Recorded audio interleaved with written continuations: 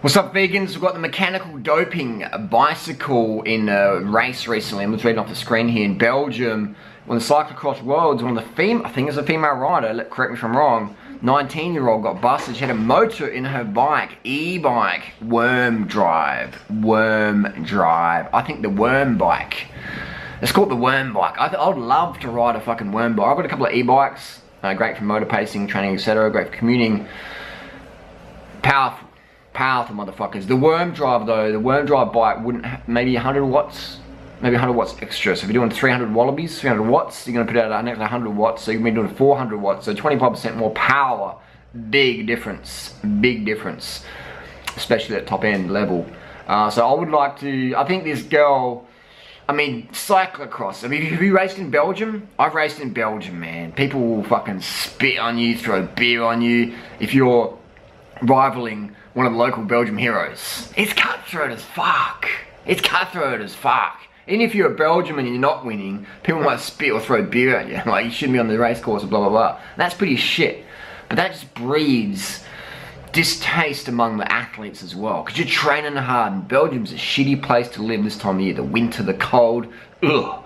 I'd never go back there this time of year. I had a good time there though. Some great people. I'm not bagging the people, but just there's a few. It's like any country, you always get races, you got some hecklers, especially when they get some alcohol into them. But it just breeds that like mentality of like, fuck it, man. Why the fuck am I suffering in this cold, shitty weather, making no money, being pack filler? You know, risking my life. You risk your life when you ride a bike on tarmac in a race. You're risking your life, man. Breaking legs and all sorts of shit. So a lot of people eventually go to the point, well, fuck. What am I doing with my life? Money-wise, you got pressure, maybe you got a kid, maybe you got a big loan, and you gotta make some fucking coin, man. So and then they're thinking, this girl's brother, correct me if I'm wrong, he's been busted for doping as well.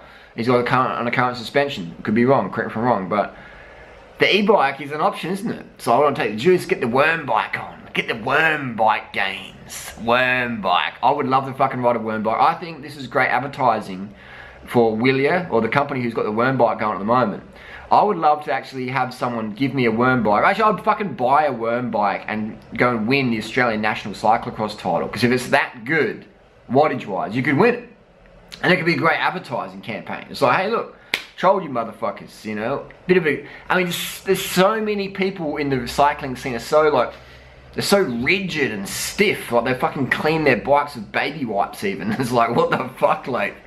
Some people just take it a bit too far. And it's like, breathe deep, relax, chill. You know, some people just like fucking psychotic, man. Like those people who throw beer and spit at riders in a race. It's just like, what the fuck, man?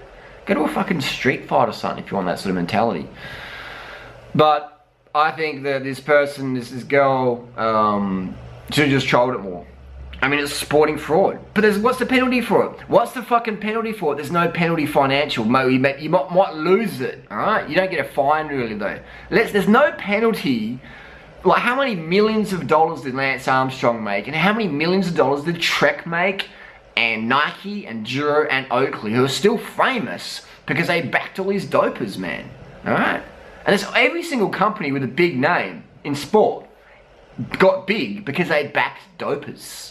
It's sport, man. It's not just cycling, motherfuckers. It's soccer. Do you think Nike would be as big as it was if it didn't back dopers? Not all those soccer guys and NBA players and Jordan and Agassi and all these people who all use the gear to get the next level performance. People go, basketball? No, drugs in basketball. Man, are you fucking serious? You gotta have skill. But you've probably never taken performance-enhancing drugs. I fucking have, man. And when you take testosterone and you just want to play basketball, any sport that requires power, speed, agility, recovery, aggression, focus, stamina will be you get fucking benefits from taking exogenous testosterone, pinning some test in your ass, popping a few oxys, man. You will get incredible benefits. So people say, oh, it's not just skill. It's skill plus fucking drugs equals Nike, Reebok, Adidas fucking contracts. You think those Canyons setting world records doing it just on corn and water? a couple of gels, man, he's cut fucking throat. And the sooner motherfuckers understand how fucking cutthroat it is in pro sport and how cutthroat the fucking world is, the sooner motherfuckers can go, oh, there's a motor and a bike. Oh, they took EPO. Oh, you know, this business is fucking usual. Don't be fucking surprised, man. What, like, oh man. I don't have financial pressure. Alright? I'm retired at 38. I've got no kids. I've got no debt. Everyone's paid for, man. I can be honest and open with you. I don't have any sponsors. I don't want any sponsors. Because I'd rather just be able to go, look, this is a product I rate. This is a product that's shit. Take it or fucking leave it. But I'm unique. Most people out there are fucking struggling in just to feed themselves, man, or pay the bills, or put a roof over their kids and shit. So people, they're gonna go, oh fucking hell, they're gonna do it, I'm gonna do it. It's life and death, man. It's a fucking jungle out there. So just, all these fuckers who are surprised, like, don't be surprised, man. Everyone at the top, everyone at the very, very, very top is doing whatever the fuck they have to do, so you're gonna cheer them on. So, right, so don't be surprised. There's no, let's just say I'm 20 years of age and I'm a good swimmer, really good swimmer, and I take EPO and growth hormone, and I'm as good as Phelps all of a sudden, who's also on the gear. Alright? Let's say I become Michael Phelps on the juice. Juice the fuck. Best drugs in fucking US history. And I'm doing all this training.